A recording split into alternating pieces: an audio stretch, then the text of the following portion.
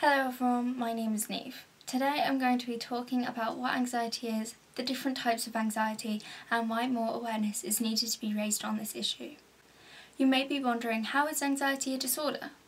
Anxiety is normally a good thing because it's your body's natural response to danger. But sometimes people constantly get this even when they are not in danger. This is when it could possibly be a disorder. When you are anxious, you could feel dread, restless and tense. This could result in you getting a higher heart rate, shortness of breath and nausea. Sometimes the reason for the anxiety attack is obvious, but in some cases there is no reason at all. There are 6 main types of anxiety disorder.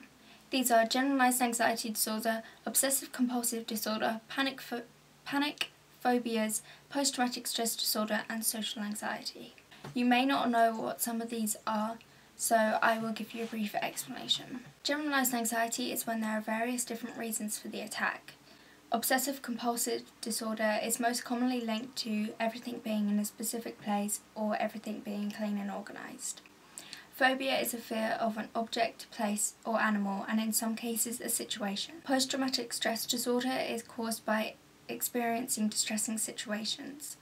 Finally, social anxiety is a feeling of insecurity or low self-esteem and the fear of being criticised, which could result in difficulty completing everyday activities. Between 1 and 5 in 100 people suffer anxiety, and 6 in 100 adults have an anxiety disorder at some point in their lives.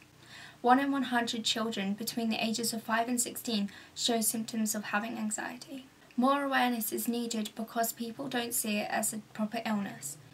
People think that because everyone has anxiety, people don't think of it as a disorder, that people who say they have it are just overreacting. People with an anxiety disorder feel that they can't get help because they are criticised by society and feel that they won't be helped. Some people even develop depression because they aren't getting proper treatment and aren't taken seriously. As a person that suffers with anxiety myself, I feel that there is not enough help available for me. If I did go and get help, I wouldn't get sufficient help that I need, and I would still be having anxiety attacks regularly.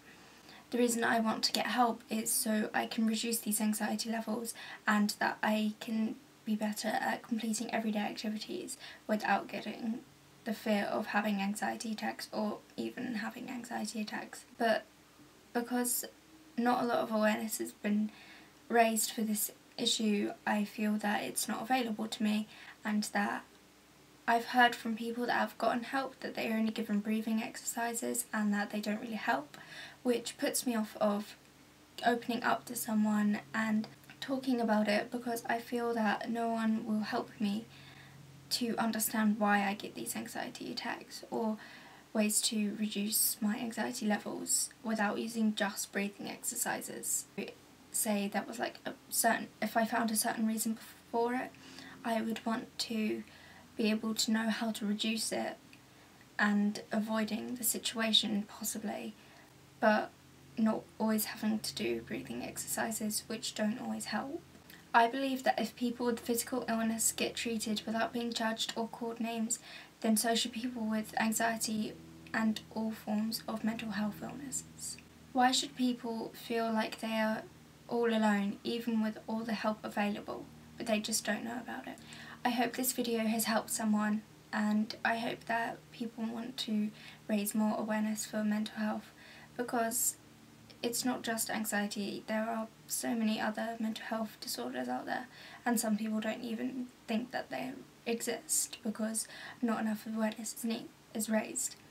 But if people want to be able to get help without feeling judged, then people need to know what mental health is, and that it should be more of something that they can get help for instead of being such a taboo word.